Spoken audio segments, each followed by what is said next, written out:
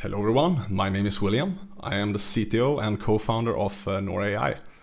I started my Japanese journey about 3 years ago, and after 2 years I was quite fluent in both reading and listening, but I still could barely speak. So eventually I did contact a Japanese tutor and we started practicing. And over time that actually went quite well. But as you know, the only problem with a real tutor is that it's really expensive. You also have to schedule it every week, and even if you come home stressed from a long day at work, you still sort of have to do it. Also emotionally, especially when you're starting out, maybe you don't feel very confident in your skills and you sort of have to sit there and talk to this person. So towards the end of last year, I got really excited because I saw a lot of sort of AI platforms popping up to practice your conversation skills. But I was really disappointed very fast when I actually tried the products.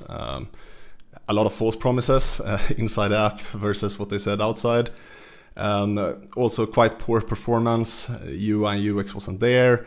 And so I just put together my own team basically, because to build a really good conversational tutor for Japanese that has so many of its quirks and its different languages and alphabets, you kind of want, this toolbox, this Japanese toolbox to really do it really well. So without further ado, let's jump into it and I will show how it looks inside.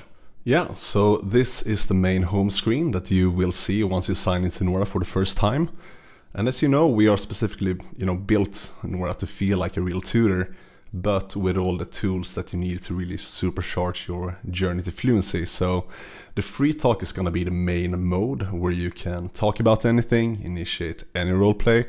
But we also added quite a few, role plays and topics if you're feeling a bit low on the creativity side and just want to, jump into something right away, such as at the restaurant or talking about the weather or, whatever it might be. So let's jump into a free talk mode right now. Konnichiwa. What do you want to talk about today? 今週末について話したいです。いいですね。今週末はどんな予定がありますか？両親にレストランが行きたい。それは楽しみですね。少し直すと、両親とレストランに行きたいですが自然な言い方です。どんなレストランに行きたいですか？ So as you can see, I made a little particle mistake here on purpose, just to show you how it naturally corrects you when you're speaking Japanese. This is a good moment, I think, to show the settings themselves. So right from the chat, you can actually access quite a lot of settings here. So you can set the bilingual mode, for example. So right now it is set to bilingual, which means that you can speak both English and Japanese to the tutor and also get responses back in both English and Japanese. And here it also sort of adapts to your level. So if you speak a lot of Japanese, which I'm doing now, it also replies a lot in Japanese. But if it notices that I'm sort of struggling and maybe use a lot of English, it will also adapt to that. So it's quite cool. You also have the formality level. I'm gonna leave it informal for now, but let's say you want to practice more casual speech with your friends. It's really easy to do that as well. So you can get some good practice with that thing.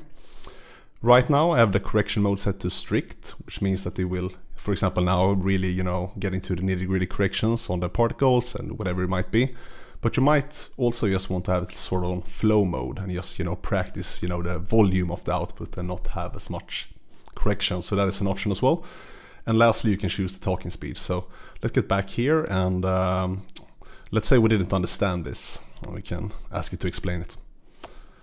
Sorry, can you explain the last sentence? Of course. I said, どんなレストランに行きたいですか?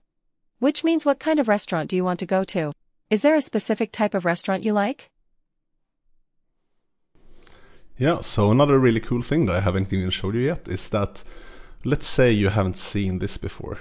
You can actually hover to see all the readings over the kanjis. And also if you press it, you have your own personal JM Dict popover that will show you all the readings, different definitions, can replay the words. So if you use your own Jomichan when you're reading, for example, we have it fully built in, works magically.